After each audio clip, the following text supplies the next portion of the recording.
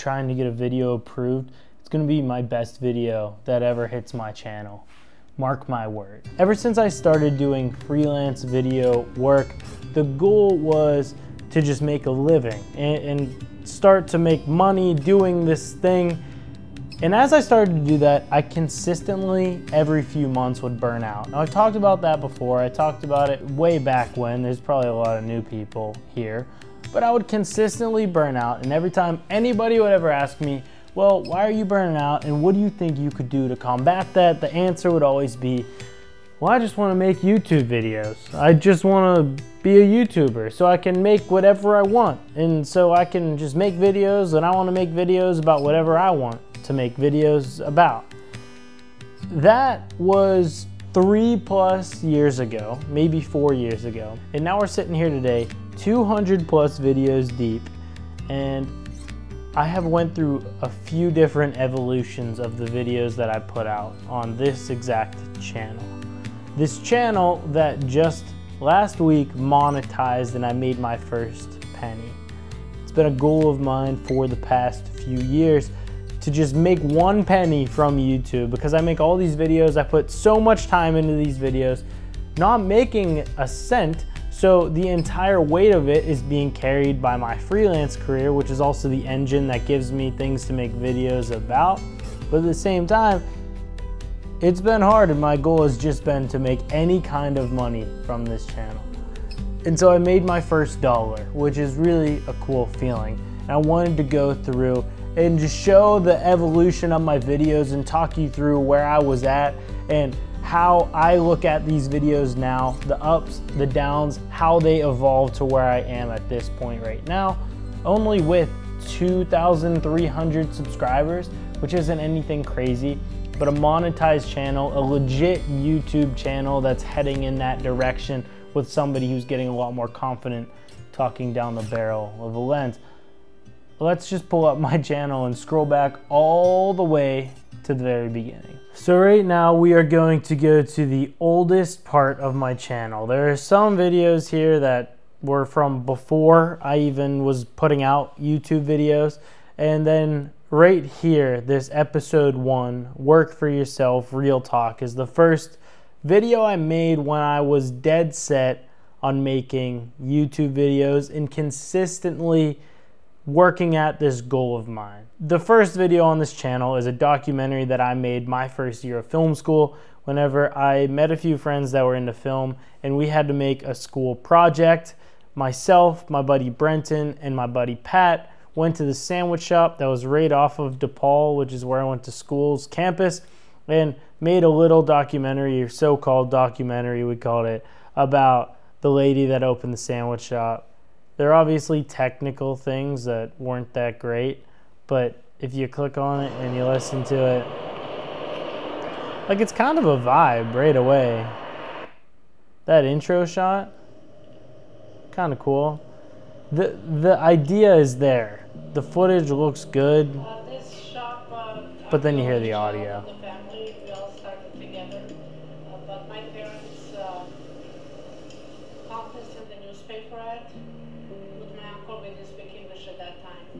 We came in 76 and we found this within a few weeks, and we came with attention to open something wrong because our life even back home. I mean, like, the idea of it was cool, and it was a cool video. That's the first video on here, and just like that video shows potential. It shows that I could actually do something. But whenever I really started to make a YouTube channel, you see a few videos. You see the Hawaii vlog, that's before still. You see the Hawaii breakdown video, the next one. Those were videos whenever I was mentioning exactly what I said earlier about how I would get burnt out and I would want to do something else. And I would say, I want to make a YouTube channel, and I would put out one video, and then I would get discouraged listening to my own voice and that the video didn't get any views, and then I stopped. And that happened a few times consistently up until this first video. This first video, what's up guys, and welcome is literally to the first episode. Just me talking down the barrel of a lens. There are some cuts just for whenever I was saying or cutting something out that was irrelevant, But this is what I needed to just start putting something out. At this time, I didn't have a video light. I was making a career in photo and video, but I didn't have a light. I was sitting there in the winter, annoyed with my freelance work, frustrated, and this is from November 8th, 2021. This one has 29 views, but there are some of these Real Talk episodes, like you go here, 6 views, 3 views. I was just looking at this the other day whenever I monetized my channel. 3 views is the lowest you're gonna find. But these videos were me getting comfortable talking down the barrel of a lens. Me proving to myself that I can actually put out videos when I want to put them out. By no means using all of the skills that I had and that I was using for this full-time freelance thing, but it was me putting out videos to start to build my personal brand and start to work in the direction that I wanted to go, eventually getting it closer to where it is today.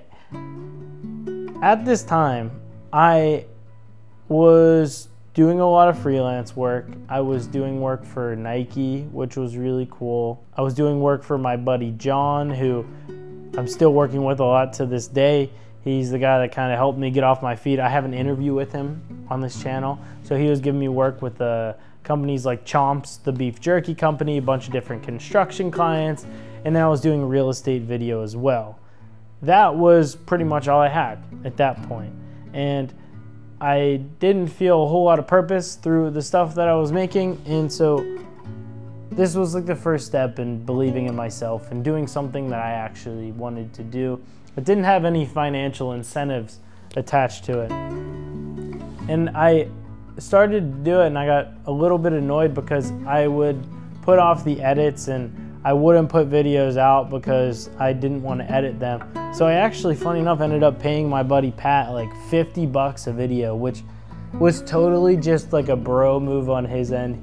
He's a great freelancer. He's building his own agency right now. But like $50 is nothing. And for what he was doing, it should have cost a lot more than that, but he was just being a homie doing it and helping me out, and I couldn't afford really anything else more than that. And it was just like a cool thing to look back on, because that's what a good friend is right there. Somebody who's going to do these things for you that don't make sense and do you favors, and you don't want to ask for those favors too much. But he would help me edit these, and I want to say he edited like the first 25 or so episodes of this Real Talk series. That was just me, pretty much this, talking straight down the barrel of a lens. But I was not nearly as good at talking to the camera at this time than I am now. They were boring. They were me saying all the time, mumbling. But the idea was there. I was starting to move in the right direction. And then I took a shift. The first video that ever did anything was this video. It was just a Real Talk episode of me talking down the barrel of a lens, but it was talking about my Canon RF 24-70 lens. That's at 2,000 views now, and that was like my first dopamine hit of like, ooh, I got a couple of views. And I started going down the tutorial route. And I made these tutorial type of videos for a while moving forward then. You keep seeing a little bit of Real Talk, a little bit of tutorial, starting to fade in that direction until I started interviewing people, trying more things and making some travel videos, gear reviews. And then I started going down this path of making videos that were about my freelance experiences. That's the direction that I like these videos going. And one of my biggest inspirations on YouTube is a guy named Eric Floberg. He is based in Chicago, which is where I'm based out of currently, and he recently made a video about the current state of filmmaking YouTube. We all have been at a point where we watched the videos where all filmmaking YouTube was taking your camera on the streets, shooting 120 frames per second B-roll of your friends, going on a rooftop and just making a sick video with your DSLR. That's not what it is anymore. Now it is me and a lot of other people who are doing an even better job than I am, taking you on the journey with them and how the heck you can make a career with this camera. And people's actual experiences of how they're making a career using their camera. One of the videos that really stood out to me and like gave me this vision of where I want to go and what I want to do with this YouTube channel is whenever I started shooting for the NFL. These ones right here of me breaking down my NFL photos. Very simple, me running through what I was doing, why I was doing it, but it was giving insight to the younger me, the person who wanted to shoot for the NFL, the person who loves sports, loves creativity, wants to blend the two, showing that it's possible for anybody to actually do. And whenever it comes to like possibilities, I always knew it was possible for me to monetize my YouTube channel, but it was really, really hard to do it. 2.5 years of putting out videos almost every single week. I think I missed 2 weeks the entire course of my channel, and even during those 2 weeks that I missed, I was still putting out shorts. And it was just hard, man, to put out the videos while I was still making money for my freelance jobs that I was very busy with and had ups and downs in those chapters. And you know, you'd see more videos in January because January is the dead season for myself as a freelancer. And then it would slow down come summer because summertime it gets a little bit busier, and that's when I'm actually making my money. I don't know why exactly I felt inclined to make this video, but it's just to show that if you're here right now, I appreciate you more than anything. And the fact that I can open up my YouTube analytics, I'll open up my YouTube analytics right now for you to see. Whenever I open it up and I see this estimated revenue of $3.36, that is super, super cool. For me to just be putting these videos out onto the internet, for people to stumble across them, find them, and just watch them because it's me talking to a camera trying to teach you how the heck you can do this thing that I have worked hard to do. It's a cool feeling to have proved myself that I could build this YouTube channel, and I'm going to continue to build this, and I can make money just making these videos that I want to make. It's a hard thing to explain to people whenever you want to do. Even the first time you go to your parents or your grandparents and tell them you want to make a career with a camera, it'll probably be a hard conversation because everybody knows it as like a starving artist, but it is possible. And you should know, if you're trying to make this thing work, it's very possible. A lot of people are doing it, and whatever you want to do, you can go do it. I don't mean to sound like a motivational speaker right here, but it's a very cool feeling to work so hard at something that seems almost delusional and now get to a point where I'm getting real money for making these videos that nobody is really asking for. Where is this channel headed?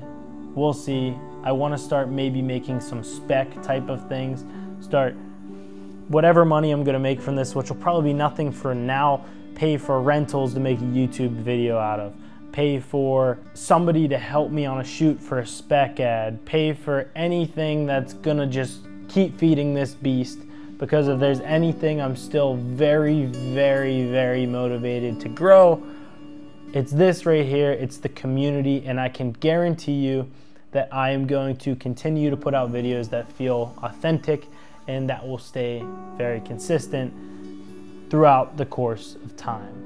I'm not going to take anything just for the money, because this means a lot more, and having this relationship with the viewer means a lot more than just trying to make a couple of dollars. I'm going to continue to be authentic, and I'm going to put my foot down whenever somebody tells me to change a video, and I don't think that that's what's best for this community. I'll finish with this. On Friday morning, whenever I woke up, I monetized my YouTube channel. I sent a screenshot of it to a few of my friends that I knew it would mean a lot to, and the friends that have seen me go through the course of all these different events. One of the ones that stood out was a text that I sent to my buddy John, who is a mentor of mine. He's helped me throughout my whole freelance career, and definitely somebody that has helped me move in the correct direction with this YouTube channel and always pushing me, hired me for that Marquette video I put out recently. I jokingly sent him a text with the screenshot and said, "I finally made it to the start line." And what he said to that was, well, most people never even sign up for the race in the first place. Thank you for watching. Subscribe if you're not already. And I'll see you in the next video with my $3.36 more in my bank account. It's real money though. It's real money. Appreciate you watching. Goodbye.